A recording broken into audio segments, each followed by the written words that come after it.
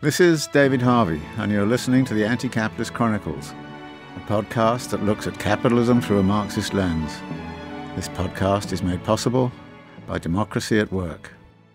Back in 2005, I wrote a book called A Brief History of Neo-Liberalism. Now, I don't really like to advertise publications, but it's rather important, I think, to imagine what has happened since I published that book. The main theme of the book was the way in which political and economic power had been mobilized in the 1970s to try to capture as much accumulation as possible and as much wealth and power as possible within the corporate class. In the 1970s, that class had felt threatened because there were lots of legislation going through which was anti-corporate, environmental regulation, consumer protection, occupational safety and health, issues of this kind. And there was a famous memo sent around by somebody who later went on the Supreme Court, Lewis Powell, where he wrote and said, basically, this has gone too far, the anti-capitalist rhetoric has become too strong, we have to counterattack and we have to mobilize. And all sorts of organizations got together, like the Business Roundtable, the other sorts of think tanks that were available at that time, to start to plot a way to try to reverse the tide of anti-capitalist rhetoric, which was indeed becoming very strong. Now, how this happened was part of the theme of the book. And so neoliberalism for me was always defined as a class project, a project to accumulate more wealth and power within a small elite class. And here we are many years later, and in fact, that process of accumulating wealth and power in a very small class has gone even further than before. Now, I'm often asked, did neoliberalism end in 2007, 2008? Was that the crisis of neoliberalism? And if so, where are we now?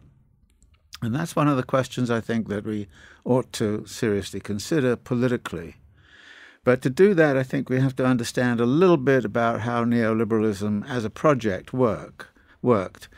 I thought, for example, that while it was this project of a small elite of capitalist class and large corporations, that this project needed to have a sound popular base.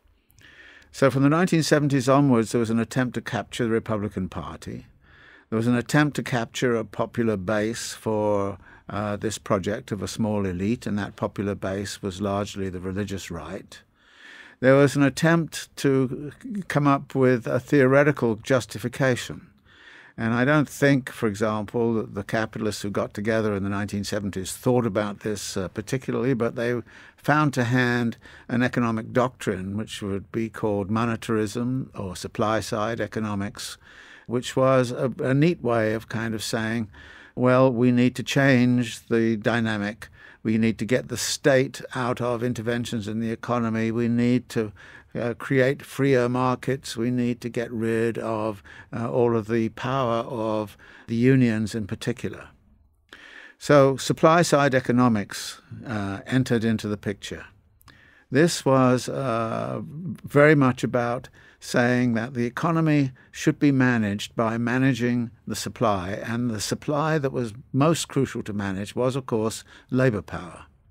Labor was too strong. Labor had strong unions, and in Europe and Britain and so on, there were labor parties and social democratic parties, and even the Democratic Party in the United States was very beholden to big labor. So actually, the early phases of neoliberalism were about very much curbing the power of the unions, curbing the power of labor, and trying to reconfigure the political situation. And in order to do that, there needed to be some way of gaining political power. And that meant spending money on elections. And there were a lot of controversies in the 1970s about too much money coming into elections, was it justified? And there were several Supreme Court cases. And put briefly, it went from a situation where money in elections was regarded as being necessary, but it should be modest, to opening up elections to total monetization. That is, the expenditure of money was determined by the Supreme Court to be a form of free speech. Therefore, you didn't want to have anybody interfering with the flow of money. And this allowed the big corporations and the wealthy individuals to start to dominate politics. They needed to dominate the media, and that they started to do very effectively. And they needed at some point or other to capture the universities. But in the 1970s, the universities were far too far to the left or to the liberal side. And so there was an attempt to surround the universities by think tanks, the Manhattan Institute, the National Bureau of Economic Research, the Olin Foundation, the Heritage Foundation. And all of these institutes were funded by big capital, and they produced a stream of publications and a stream of arguments which were against labor and in favor of freedom of the market and opening up the market to much greater levels of competition. So this was the situation that prevailed from the 1970s onwards, and it was a pretty successful project. By the time you get to the 1990s, you find that labor has been essentially disempowered. You find that most of the regulatory apparatus is gradually being abolished. And you find that even the Democratic Party starts to become an agent of neoliberal politics. For example, the two Clinton administrations, Clinton came into power very much promising a progressive reform of healthcare and better situations for people. But what he ended up giving to the country was NAFTA, which was not something that was pro-labor at all. And I think it's significant that in the signature of the NAFTA agreement, there was nobody from big labor in the room when it was all signed. So he gave us NAFTA, the reform of welfare, gave us the incarceration project, which actually ended up putting a lot of black youth in jail, repealed financial regulations, a particular piece of legislation which had been in place since the 1930s, called the Glass-Steagall Act, was repealed. So Clinton was actually the main agent of a neoliberal project. And it's interesting to note that a similar figure the other side of the Atlantic was Tony Blair, who likewise was being very, very neoliberal and saying basically that we had to collaborate with business rather than be antagonistic to business. So by the 1990s, the project had worked pretty well. And if you look at the data on social inequality, what you see is an enormous increase in social inequality across nearly all of the major OECD countries, Britain, United States, many European countries. And that social inequality was recorded in this book by Thomas Piketty, which you may have heard of, which is a book called Capital, but really it's about the creation of greater and greater levels of social inequality under capitalism from the 1970s onwards. So this was a very, what you might call a successful project. And labor was disempowered. Environmental regulation was very difficult to enforce. The regulation on finance was basically cut back. And we had actually a whole era which was led initially by Margaret Thatcher and Ronald Reagan in this country, and then other figures around the world. And one thinks of the revolution in Chile, or the counter-revolution in Chile. So in the book, then, I tried to go over all of this and talk about the state that we were in around just after the year 2000, and it was a state in which that successful project had worked itself out, and it seemed that there was very little opposition that was possible. Margaret Thatcher had this famous phrase, which was, "There is no alternative," Tina. She had taken the view that not only was she about to transform the economy, she wanted to transform people's way of thinking. And actually, in an interesting kind of way, the way of thinking that was being promoted was one of individualism and of self-improvement. We were all supposed to be entrepreneurs of ourselves. We were all supposed to invest in ourselves. Now, if we ended up in poverty, it was because we had not invested correctly in ourselves. So if we got into poverty, it was our fault. It wasn't the system's fault, it was our fault. If we lost our houses to foreclosure, it was not the system's fault, it was our fault. So there was this notion of self-reliance, and by the time you get to the 1990s, that idea had become very, very strong. And I think it has, however, a very deep root, and this is one of the things that I emphasize quite a lot in the book, which is the 1960s had seen a very strong movement of people wanting individual liberty and freedom and also social justice.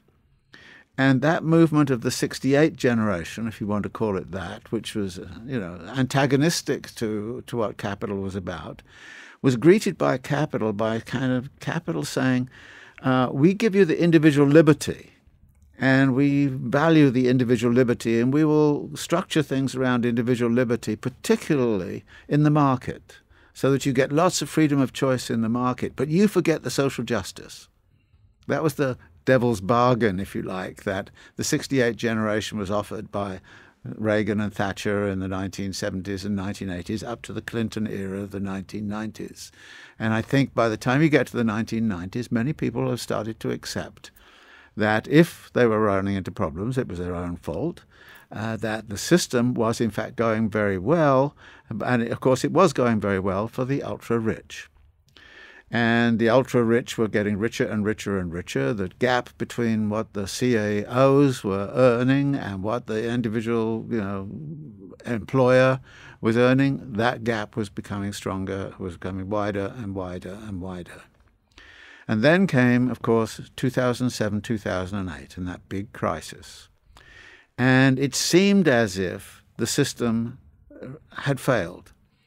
And here I think we come across a very crucial point to understand what is going on around us right now.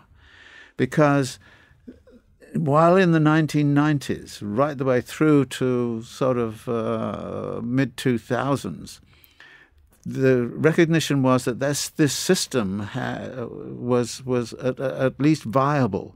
When you get to 2007, 2008, the recognition is that this system is not viable.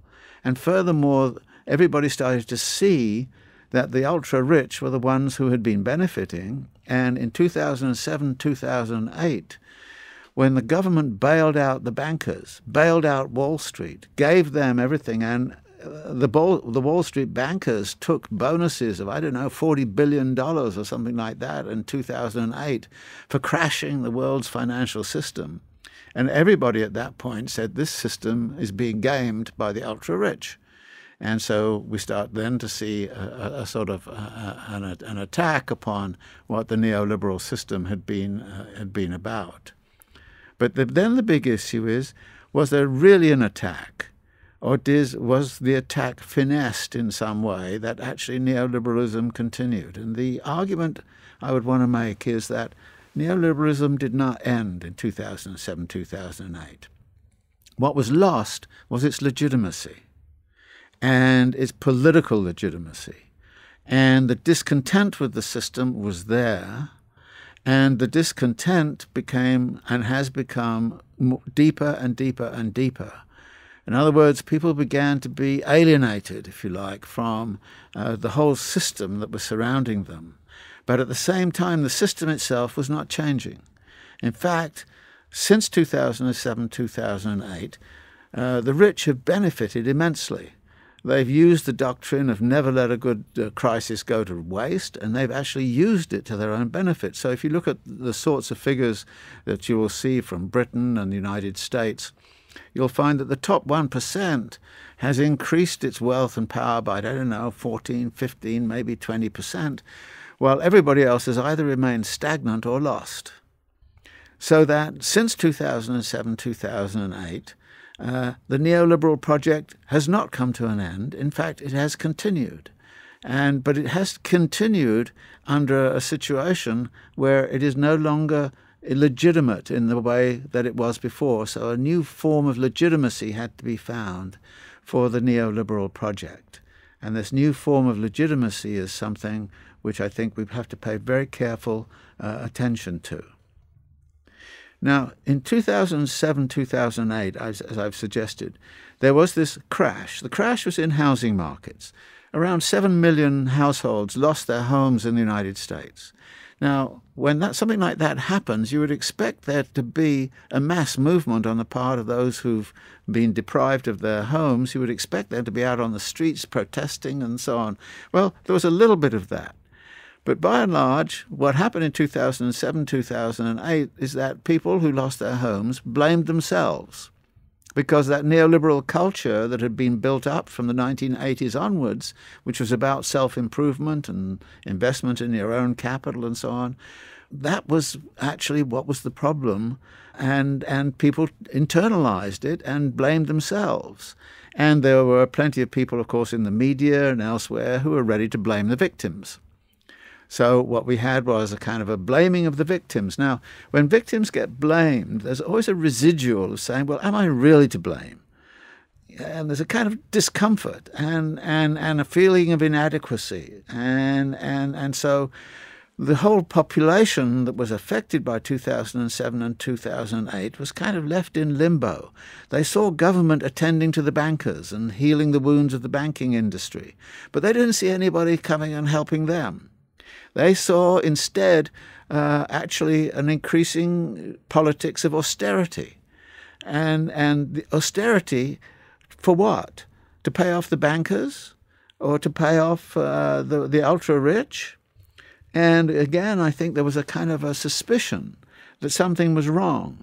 And that suspicion was even taken further by the fact that when people asked the question, what went wrong in the financial system that we got such a huge crash? And why did it go global? And everybody started saying, the financial system is so complicated. You can't understand all of these instruments, these things like, credit default swaps and collateralized debt obligations and all kinds of other terms which nobody really understood and that. And everybody started saying, the financial system is so complicated, nobody can understand it except the experts.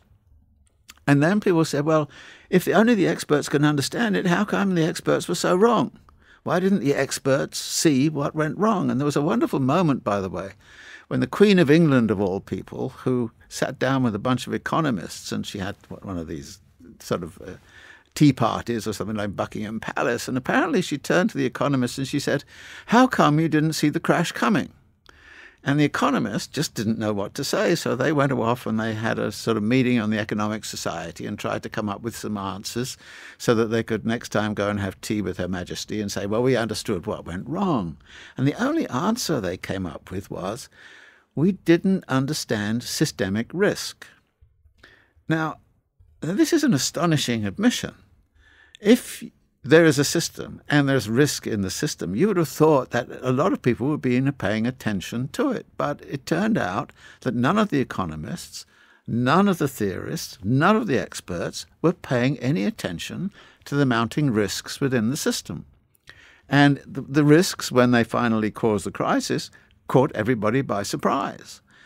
Now, this was a default of intellectual capacity, and it was a default of imagination, and this meant that there was something really wrong within the system itself, which needed to be corrected. And here is where I think we then stood after 2007, 2008, in terms of how to start to think about what was wrong and how to think about legitimizing actually what was going on in terms of the continued advantaging of the ultra-rich through the policies of the governments. Thank you for listening to this episode of the Anti-Capitalist Chronicles. Be sure to tune in again next time. This is David Harvey, and you're listening to the Anti-Capitalist Chronicles, a podcast that looks at capitalism through a Marxist lens. This podcast is made possible by Democracy at Work. One of the ways in which I tried to analyze the neoliberal project was, of course, to apply the analysis that I could take from Marx's Capital to look centrally at what I would call the central contradiction of the neoliberal project. Now, it turns out there are several dimensions to contradictions, and of course this is a very Marxist way of looking at things. But the simplest way is to look at it this way, that in Volume 1 of Capital, Marx analyzes what happens in a society with strong technological change and a strong search for profit-making and what he calls surplus value production.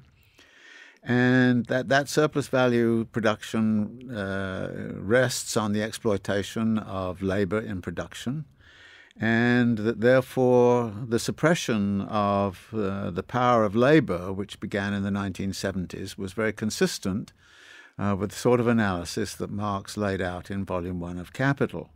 And at the end of Volume 1 of Capital, what Marx describes is a situation where capitalists, given that they have so much power, can actually deprive workers of less and less of their income and labor time. And actually, that is where, if you like, the capitalists are maximizing their rate of profit. So the maximization of the rate of profit rests, therefore, on the diminution of the wage. Now, one of the key figures you will see in the history of neoliberalism is that the share of wages in national income has progressively declined. Wages have diminished rather than increased, that increases in productivity within capitalism have not been paralleled by an increase in real wages, so that actually the neoliberal era has been one which is worked out very much in the terms of Volume 1 of Capital. And Volume 1 of Capital predicts an increasing impoverishment of large segments of the population, increasing unemployment and disposable populations, actually the production of greater and greater levels of precarity within the labour force. So this is a sort of analysis that comes out of Volume 1 of Capital. But if you read Volume 2 of Capital, you get another story.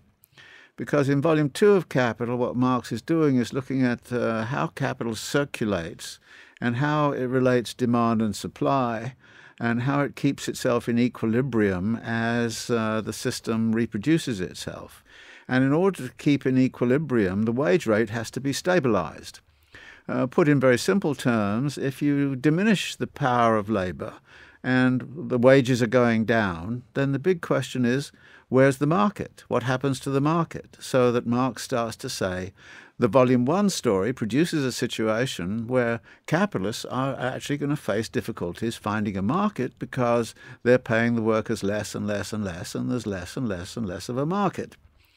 So this is, if you like, one of the central contradictions of the neoliberal period and the neoliberal era, which is, where is your market going to come from? Well, there are a number of answers to this, and some of it had to do with, of course, the expansion geographically of the system, the incorporation of China and the ex-Soviet Union countries into the global system, which is opening up of completely new markets and possibilities. So there are many issues of that kind which would give an answer to it. But the biggest answer of all was give people credit cards, let them go into debt, push them into debt, create higher levels of debt. So in other words, if workers don't have enough money to buy a house, then you lend them money to buy a house. And then the housing market goes up because you've lent workers money. Now, one of the things we know happened in the 1990s was, well, you lent more and more money to people who had lower and lower income streams, and that was one of the roots of the crisis of 2007, 2008. But the main question then is, how could the demand side be managed in a situation where wages are being diminished? And as I've suggested, one of the ways to bridge the difference was to increase the credit system. And the figures here are actually pretty astounding. In 1970, the total indebtedness in a capitalist society, typical capitalist society, was relatively modest. And most of the indebtedness was not cumulative. It was the sort of thing where you borrow here and you pay back there. So the net indebtedness was not growing very fast in the 1970s. But from the 1970s onwards, net debt started to increase in relationship to gross domestic product. And we've now got a situation where actually the total indebtedness in the world is about 225% of the total output of goods and services in the world. Now, of course, these are just numbers and it's hard to put them in context, but the context would be that back in 1980, Mexico got into a debt problem and it was only indebted up to about 80 or 90% of its GDP. So back then, to be 80 or 90% in debt was actually seen as a crisis situation that had to be addressed. But now the whole world is 3 or 4 times more in debt than was the case back then. So one of the things we've seen over this period has been a growing indebtedness. The other thing that I thought was terribly important to understand during the 1980s was, given these contradictions and given the ways in which these things were operating, there was no way in which you could actually promote the neoliberal project without having a strong state. Now, this ideologically is rather complicated because a lot of the rhetoric about neoliberalism is get the state out. Get rid of the state. The state is a problem, so we've got to actually get rid of state intervention. Now, this idea was important, but actually what happened was the state did not get out. The state changed its function from supporting people and creating welfare structures and healthcare and education and all those kinds of things to actually supporting capital. So the state became an agent which was actually starting to subsidize capital. And we now see some of these extraordinary events, like when Amazon decided to set up a second sort of servicing center. It actually asked everybody to submit bids. What will you give us, said Amazon. Now, here's one of the richest companies in the world, which says basically it needs to be subsidized. And so New Jersey was going to offer this and somebody else was going to offer that. So increasingly corporations were actually being subsidized out of the public purse to do their work. Foxconn, which has just agreed to set up a factory in Wisconsin, has been given $4 billion worth of incentives from the state government. So the state government, instead of putting $4 billion into education and healthcare and other things that people need, gives $4 billion to Foxconn. Now, the state then argues, well, that creates jobs, but actually it's not going to create that many jobs. And when you figure it out, it turns out this is probably about $20,000 per job, which is being offered in subsidy. So the state starts to actually move away from supporting people to supporting corporate enterprise, and to supporting corporate enterprise by any means that it can, by taxation arrangements, by direct subsidies and the like. Now, for this to happen means that you need a very strong state.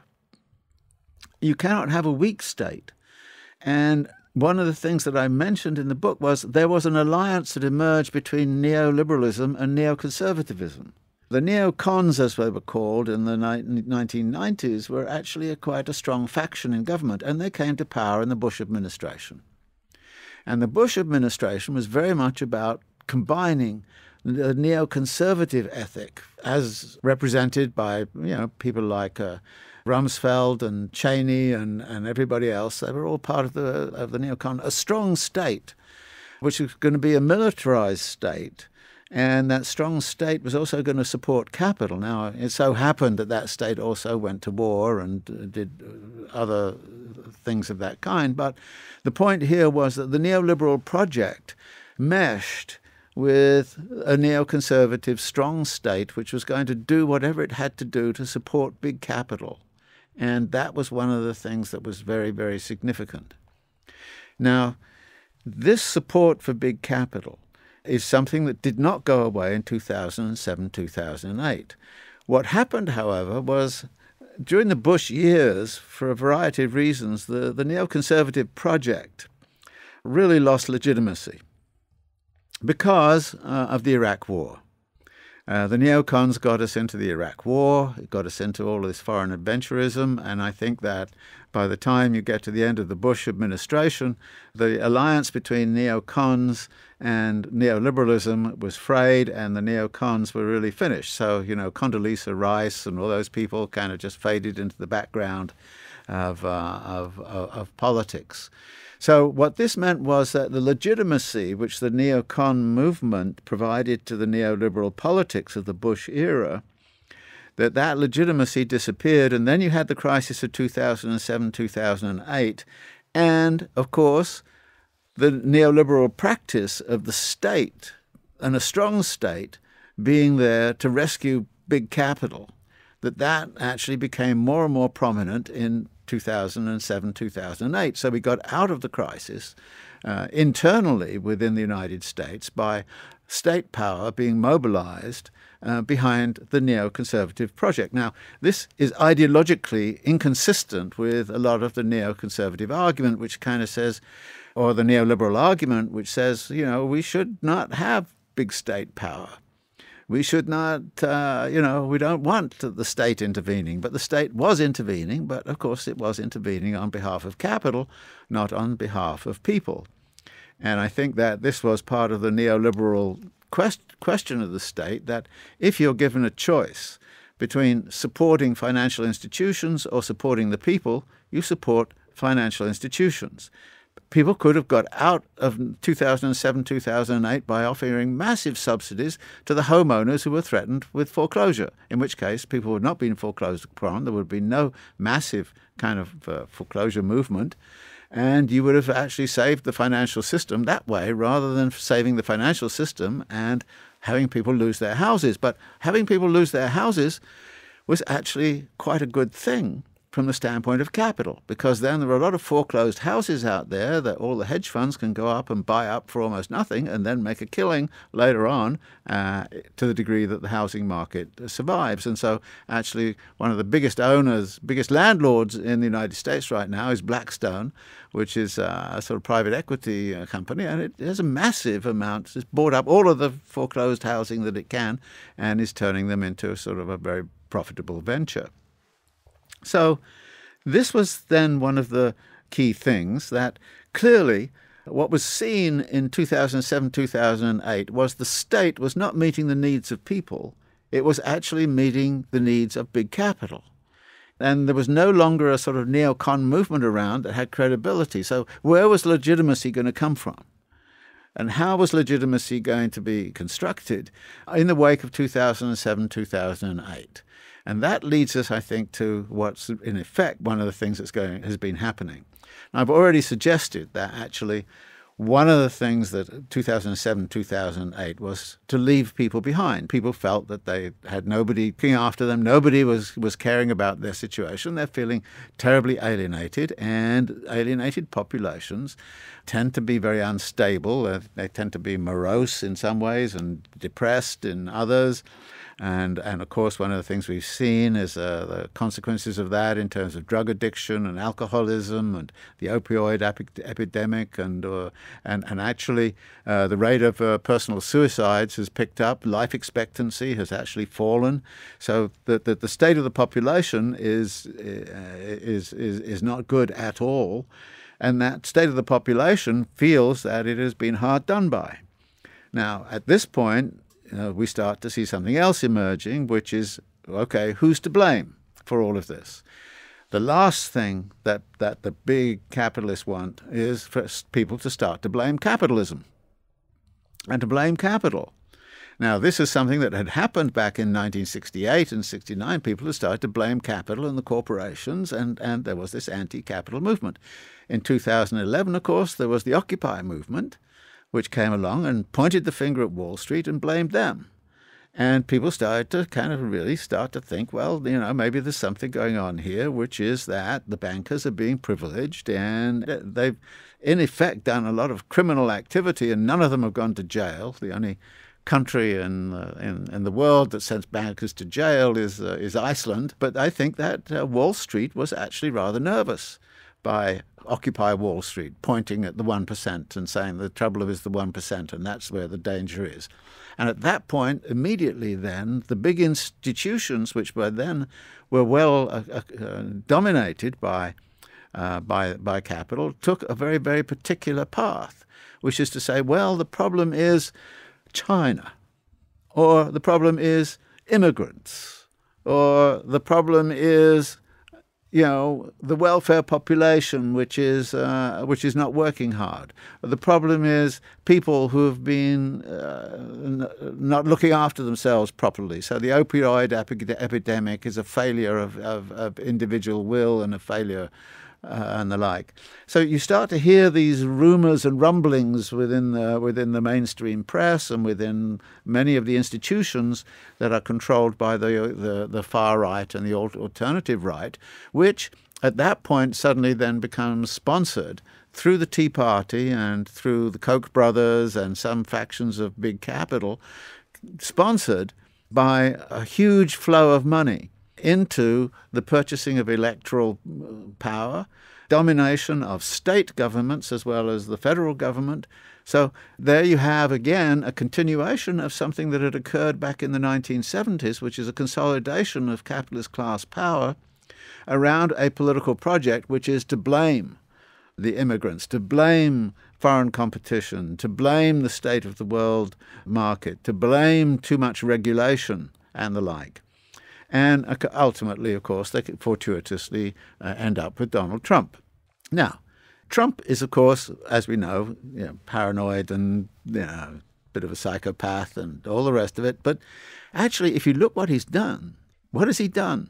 He's actually deregulated as much as he possibly can. He's destroyed the Environmental Protection Agency, which is one of the things the big capitalists have been after since the 1970s. He had a tax reform which gave almost everything to the top 1% and almost everything to the big corporations and almost nothing to the people. And the deregulation of mineral exploitation and federal lands and all the rest of it, I mean, he has deregulated like crazy. I mean, this is a pure neoliberal project. But how is it justified? How is it legitimized? Well, he legitimizes it by this nationalist, immigrant, anti-immigrant rhetoric. So this is a classic kind of mode in which capital can proceed. So there we see the Koch brothers actually very much dominating electoral politics with their money power, dominating the media through Breitbart, Fox News, and all the rest of it. And they are pursuing this project. Now, at this point, however, capitalist class is not consolidated as it was back in the 1970s. There are wings of the capitalist class that see that there's something clearly wrong with this. And there are aspects of what Trump is about, for instance, tariffs, anti-free trade, and anti-immigration, which are not necessarily what the Koch brothers want. It's not what the capitalist class wants. So we have a situation where the capitalist class itself is a little frayed right now, but you can see that the response to 2007, 2008 was directly linked to the rise of this blame somebody else other than capital kind of movement, which was a desperate move on the part of the capitalist class after 2007, 2008. Thank you for listening to this episode of the Anti-Capitalist Chronicles. Be sure to tune in again next time. This is David Harvey, and you're listening to the Anti-Capitalist Chronicles, a podcast that looks at capitalism through a Marxist lens. This podcast is made possible by democracy at work.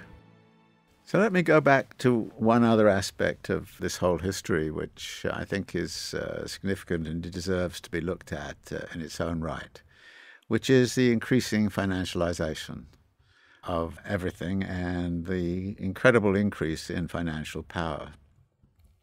And there are some interesting features of this, because historically, finance was often viewed as a parasitic function, as something that was not productive of anything.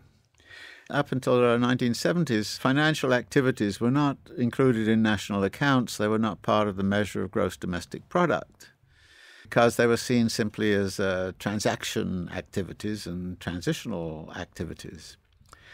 But with the growth of financial power, what we see is an increasing attempt on the part of the financiers to say that they are productive, and that therefore what they do should be included in national accounts, and that and this has become a very big issue, as you can imagine, with Brexit in Britain, because the City of London is supposed to be productive, and everybody wants to hang on to the role of the City of London. Back in 1970, it would not have been classified as productive. It would have been classified as simply, transactional activity and circulating activity, and not directly productive of anything. But Lloyd Blankfein now will say of Goldman Sachs that not only does it do God's business, but that it is, in fact, one of the most productive. That the workers of Goldman Sachs are some of the most productive workers in the world. Now, this is a very interesting kind of question about the value of financial services. Could we all just live on financial services? I mean, you can't eat it, you can't wear it, you can't... and in fact, the case for financial services being largely parasitic is actually quite strong. But you can see politically that if we start saying they're parasites, and that was part of the rhetoric of Occupy Wall Street, if we start saying they're parasites and they're feeding off the economy and they're not actually making anything, then they will lose their privileged position politically and also economically, because right now Goldman Sachs, for example, will maintain it is so powerful and so significant and so productive that for New York to try and exist without Goldman Sachs is to court a disaster.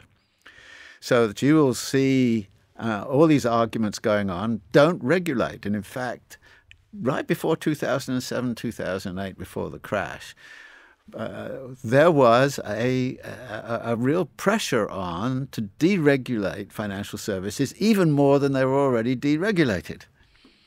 Because to deregulate them was to unleash the productive capacity that was there, and the productive capacity was being held back and held down by all this regulatory apparatus, and that needed to be curbed and all the rest of it.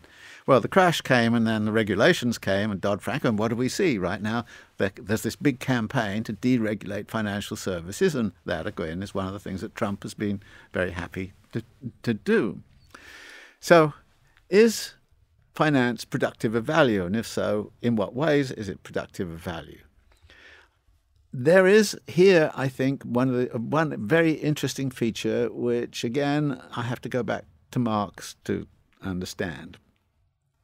Capital is always about growth, and it's always about compound growth, that is 3% compound. And if, the compound rate of growth is something that produces an exponential growth curve, which goes faster and faster and faster. So the famous story is the person who invented the game of chess and was offered a reward by the king and or whoever, and the person who invented it said, "Yeah, I want 1 grain of rice on the first square, and then I want doubled on every square." And the king said, "Fine." The trouble was, by the time you got to about the 34th square, there was no rice left in the world. That's what compound interest does. I mean, you go from 1 to 2 to 4 to 8 to 16 to 32 to 64, and you just go down that track. So capital has always been growing at a compound rate of growth around 3% a year, a little less than that historically, because periods of depression, nothing's going on. So, but let's say it's 3% per year, and it's 3% compound rate of growth. When Marx was writing 3% compound rate of growth on everything that was going on in just Western Europe and Britain and maybe Eastern Seaboard of the United States, no big deal.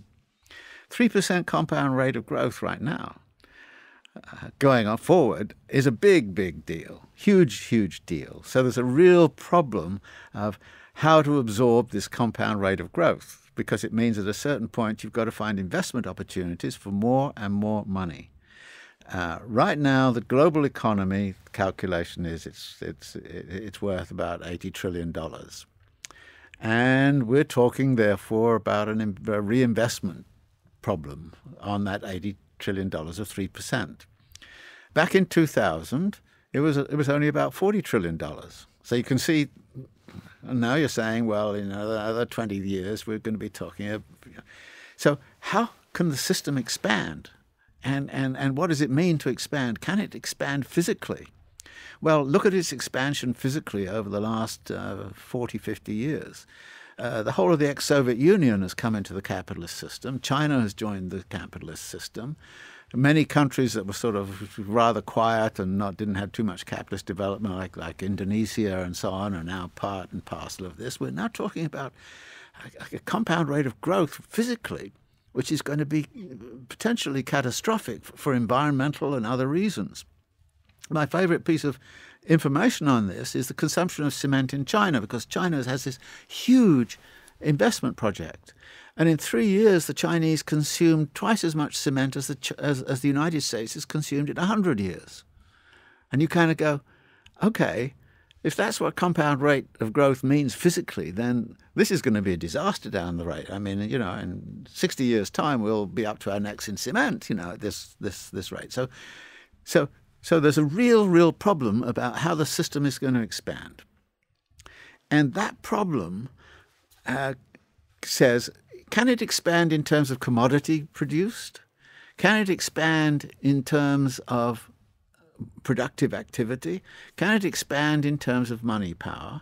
And the answer, the only one of those that can work is you expand the monetary system, actually. Because you can just add zeros to the world's money supply. And it can go infinitely. But if you have more and more money in the world, but the money, what can it buy? Then the question is, well, what does the money buy? And the answer is, well, it's hard for that money to go into real investment. When they put all of this money into the banks after 2007, 2008, the hope was a lot of that money would go into real investment. Well, actually, only about less than 20% of it went into real investment. The rest of it went into things like buying back stocks, investment in asset values and the stock market in general. So it didn't go to anything productive. It just went into monetary instruments and speculating on land values and property values.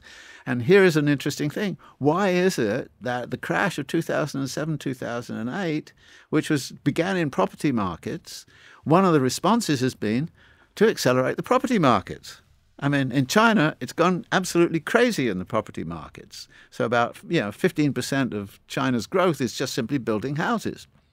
And there's a wonderful statement by a guy at the Federal Reserve of San Francisco who said, the United States has a long history of getting out of crisis by building houses and filling them with things. And if you look at the property markets of all major metropolitan areas, there's been an incredible boom in property values, to the point where large segments of the population have no place to live.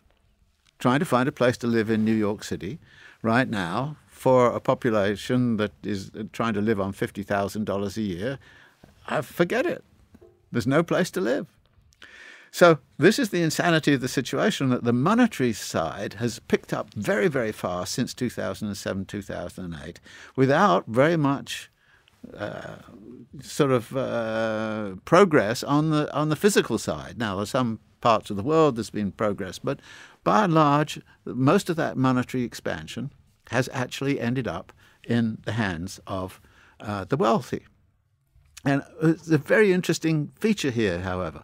There's a report I read an account of done by the Bank of England, because one of the ways in which you increase the money supply is by what's called quantitative easing, where the bank, the central bank, buys up mortgages and bonds and so on, and then just plays cash for them, so the cash flows into the economy. And this is a way of increasing the cash flow in the economy, while in effect the central bank holds all of the mortgages and all of these kinds of things. So this is quantitative easing.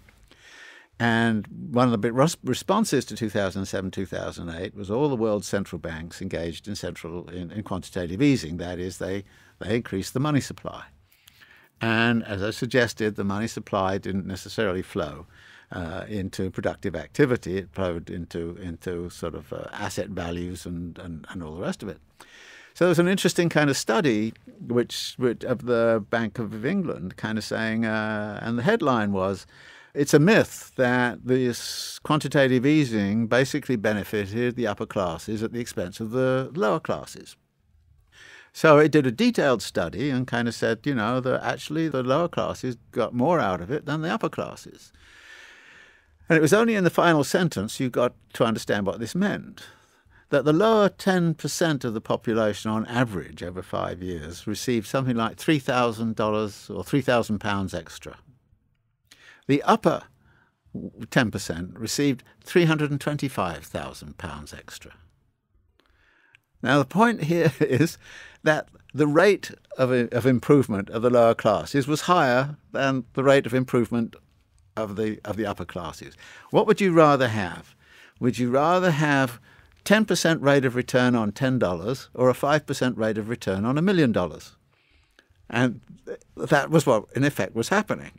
And so actually the upper classes have increased their wealth and power, the mass of it, immensely through this quantitative easing. But the headline of the report was the poor actually benefited more, relatively speaking, than the rich.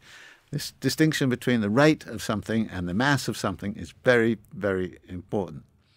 And actually, right now, the big corporations may have relatively low rates of return, but you can see that rate of return for Exxon or whoever, is a huge, huge amount of money compared to, say, a modest rate of return for a family restaurant in sort of struggling to pay rent, rising rent in Manhattan. So these shifts are such that the money side of things has become more and more significant. And the monetary side of things even enters into exactly what it is that companies do. We think of General Motors, for example, as a company that makes automobiles. But in fact, General Motors, one of the most successful parts of it was General Motors Acceptance Corporation, which actually is about lending money. And it actually now has turned into a bank. Many of the big corporations make more money out of financial operations than they make out of making cars. I saw some data on airlines recently, and it turns out that the airlines, by hedging on fuel prices and messing around like that, make more money out of their financial manipulations than they do by actually flying people anywhere.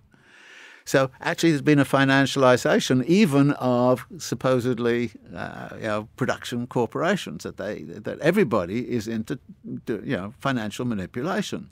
And financial manipulation depends upon sort of having a good rate of return available to you, and you need to move fast, and you need to be very sophisticated to find the gap in the rate of return between this and that. And of course, the governments, the state, is structuring very interesting kind of bargains. For example, a bank can borrow from the Federal Reserve at, say, a rate of 1.5%, and turn around and put the money back into U.S. Treasuries at 3%. Well, they're not making anything. And this is what happened after 2007, 2008. All this money was pumped into the system, but none of it went into productive activity, or very little of it went into. It went into all of these games which are being played in the financial system, and including, of course, asset purchases. So there's a huge process of land grabbing going on around the world. I saw Harvard Endowment the other day as becoming heavily involved in Latin America somewhere. Others are heavily involved in Africa. Getting land resources, and land prices are shooting up.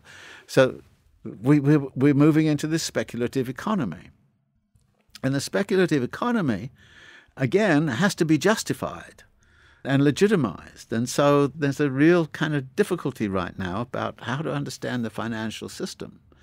And actually what's happening is that increasingly we're seeing the emergence of an investor class whose only interest is getting a high rate of return. And chief amongst the investors are the pension funds. So pension funds are sitting there saying, I want a high rate of return, and they go out and they say, where can we get the high rate of return? A land grab in Africa? My pension fund is involved in land grabs in Latin America. I don't like it, and I sign a little letter kind of saying, stop doing this. But then you get a letter back says, the fiduciary obligation of a pension fund is to get the highest rate of return possible. And if the highest rate of return exists by land grabs in Latin America, that's what we have to do.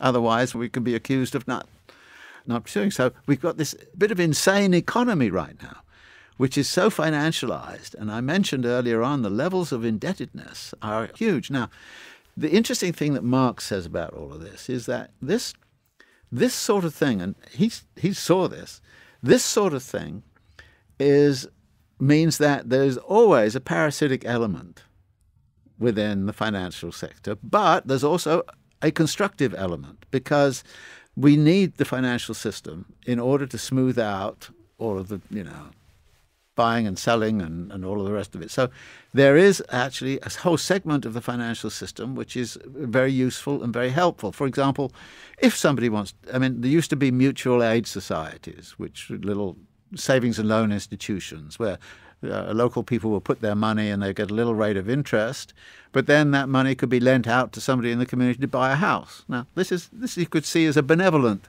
use of the credit system. And there are issues like that where very benevolent ways in which people can raise some money at a certain point to do something. So there's a very constructive side to the credit system. But then there's this insane speculative side.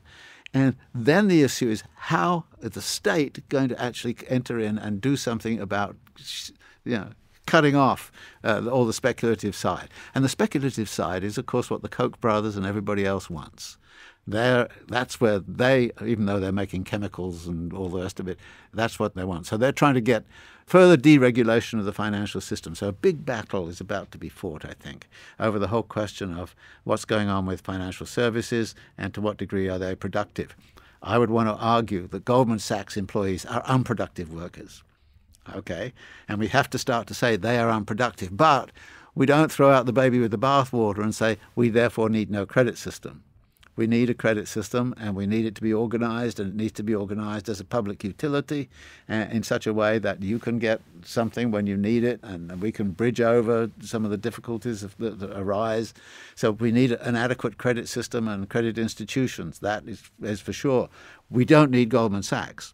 And, of course, Goldman Sachs has provided the Secretary of the Treasury in the United States since around the 1990s. So it's, in effect, Goldman Sachs has been running the economic policy of this country in the interests of who? Goldman Sachs. And that's the neoliberal thing. So what we've got to do is to go back to a lot of that rhetoric of Occupy Wall Street and say, look, we've got to understand what is and is not productive in the financial system. And I think there are ways to be able to do that. And at the same time, we've got to recognize that finance is a claim on future labor. Indebted students understand that. They come out and they've got $100,000 of debt, and they've got to spend 10, 15 years paying it off before they can have a life. This is their future labor. And actually, we're moving into a situation of what I call debt slavery, debt peonage, where so many of us are so much in debt. And that goes back to what I mentioned earlier. The only way in which you could bridge that fact that wages were falling while demand had to be maintained was actually to expand the credit system in this particular way. So here's the kind of dilemma for the present time, but I guess I'll leave what to do about it to a future broadcast. Thank you for listening to this episode of the Anti-Capitalist Chronicles. Be sure to tune in again next time.